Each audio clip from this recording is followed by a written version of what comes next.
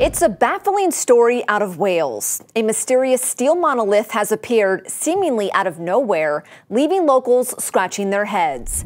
The towering structure, nearly the size of a semi-truck, was discovered by a witness who stumbled upon it while out for a run on a hill in High on Wye.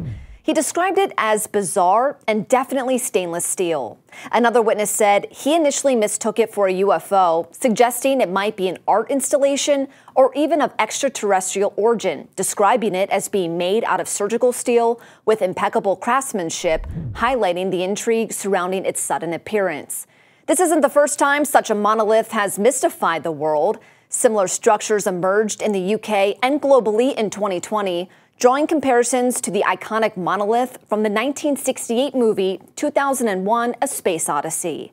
As speculation swirls, the origin and purpose of this latest mysterious addition to Wales remains unknown. It's currently situated within Brecon Beacons National Park, where unauthorized installations could be taken down if they don't have permission to be there.